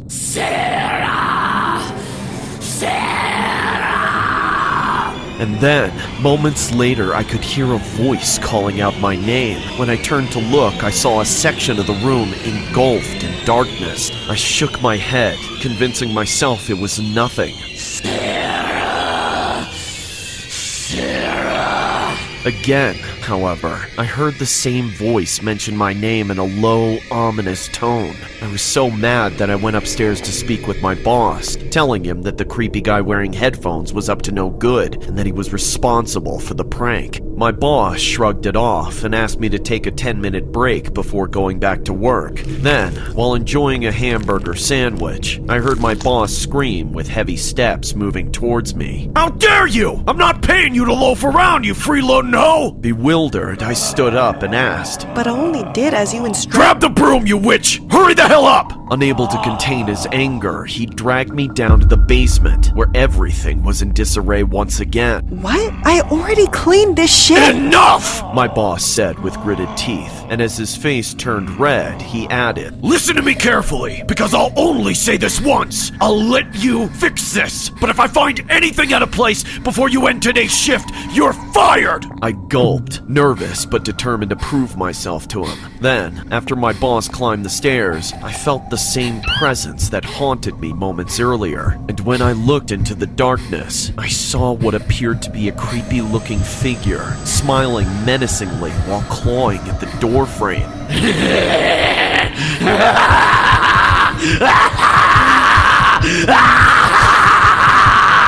I stood rigidly, my entire body unable to move. Then, moments later, a pair of round, sinister eyes glared at me with malevolent intent. I mustered the strength to holler. However, for reasons unknown, my voice was inaudible. Moments later, cans and boxes from one of the shelves dropped to the ground, and when I picked them up, a powerful force yanked my feet, dragging me across the floor and into the abyss. I couldn't see what was pulling me toward the darkness, but I did everything I could to break free. And when I did, I ran upstairs and cried for help from the one colleague I had to avoid, the guy wearing headphones. For the first time, he removed them as he listened to me intently. Then, he told me to cool down by the security room. Since I couldn't find our boss anywhere, I waited for him to join me, where we watched the surveillance footage. When I asked about our boss, my colleague looked utterly confused and asked me to show him which advertisement led me to find this job. When I pointed to the old man in the picture, all the blood drained from his face, and what he told me sent shivers down my spine. I discovered that our current boss was a young man in his 30s who was on vacation, and that the old one from the ads had long passed away. It was alleged that he had a bad reputation for dragging his employees out of the warehouse whenever they slacked around. This was the main reason the guy wearing headphones worked so diligently without speaking to anyone else. This is the true story of the time I worked at a warehouse and encountered a real-life ghost.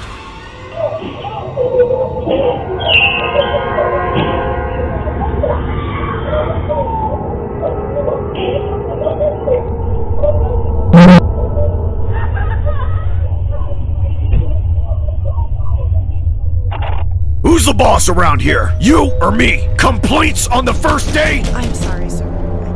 The next story was inspired by two of the most horrifying criminals of the 20th century. A man named Ed Gein, who most of you probably heard of as the real-life Leatherface, but most of you probably didn't hear about a man named Edward Peisnel. We'll disclose more details about him at the end of the story. The next animation was loosely inspired by both perpetrators' reign of terror. This is something that happened to me a few years ago, something that I've never been able to explain. At the time, I was living alone in a small one-bedroom house, and I was spending my first holiday season on my own. That itself could have been enough to make the situation feel just the tiniest bit unusual, but it wasn't the reason I was a little on edge for Halloween. A few days before the 31st, a girl disappeared from my neighborhood. She didn't have any reason to run away, so the police were considering it an abduction. It gave everyone a good scare, especially the parents of the kids who would be trick-or-treating for Halloween. The word around town, as far as I heard, was that a lot of people were scared the kidnapper would take advantage of Halloween night to strike again. I was a little worried about it myself, but I wasn't going to let it stop me from celebrating altogether. However, for some personal reasons, I wasn't in the mood to go out. So I decided to give out candy for the first time after all those years of being one of the kids going around and collecting it. The streets were honestly a lot more crowded than I thought they would be, considering the fearful speculations. There were just a lot more parents out walking with their kids, but those parents ended up having the right idea by playing it safe. It was around 10 p.m. when everyone seemed to turn in for the night, and I stopped getting trick-or-treaters coming to my door. I turned my light off and settled in for a horror flick that I'd been meaning to watch for years. By the time I realized just how much time had passed, it was nearing 2 a.m. I was probably less than 10 minutes away from turning the TV off and crashing in bed when I heard someone suddenly knocking on my door, super loud and intrusively. When it became clear that they were not going to stop, I begrudgingly got up from my couch and shuffled to the door, making sure to latch the chain before even thinking about unlocking the deadbolt and opening up. That thought probably saved my life too, because as soon as I turned the handle, the psycho on the other side tried to barge in. He body slammed the door so hard that it hit me in the face and almost broke my nose, but thankfully the chain caught him and managed to hold together long enough for me to reorient myself and fight against him. Screw off, man! What do you think you're doing? The man then squeezed his face into the gap of the door to look at me, and I realized he was wearing a disgustingly realistic Leatherface costume. Trick or treat! Then he finally stepped back, and I got a good look at the rest of him. Happy Halloween! He tried holding out an empty leather sack made out of the same material as his mask, as if to ask for candy, like he was trying to play off the fact that he just tried to bulldoze me and break into my house. I only pretended to be fooled by it, but even then, I didn't give him any graces. With the way he was acting and the context of the whole situation, especially given the kidnapping that happened less than a mile away and just a few days prior, this was no time to be acting like some dopey horror movie protagonist. The flick I just finished watching had taught me that much, and this guy looked familiar for more than one reason. Obviously, the costume was easily recognizable, but I couldn't shake the feeling that I'd seen his face before, like we'd been friends years and years ago. Maybe it was his psychotic mannerisms, but I shook aside the thoughts and tried to deal with him. No, dude, it's way too late to be trick-or-treating. You gotta go home. Oh, come on! Don't be like that! Look how hard I worked on this costume! And you're telling me I don't deserve any candy? Do you know how long this took to put together? Why do you think I'm out so damn late? Look, I'm sorry, man, but I don't have any candy left. I gave it all away hours ago. Can't you check and make sure? Maybe there's some you missed. Aren't you a bit old to be acting like a bratty little baby? Who are you calling a baby? I'll take your face and wear it like a scarf! Piss off! Get the hell out of my property or I'm calling the cops, punk! Don't lie to me! I can see the bull right there! He pointed through the gap to the end table I kept by the doorway, and I made the idiotic mistake of taking my eyes off him to glance over. And in that split second, he rammed his arms through the doorway and grabbed me by the neck. He started strangling me with his grip, trying to pull me through at the same time, but I fought against him, pounding the door closed onto his arm. We were both screaming with pain and struggle, in a desperate battle for who could hold out the longest, my breath or his wrist. Thank God the chain was still intact, and things would have gone even worse. I managed to call out for help a few times and probably woke up the whole neighborhood. Help! Someone call the cops! There's a psycho! I started slamming the door on his arm so hard that I began to see splinters and small pieces of wood ricochet all over the floor.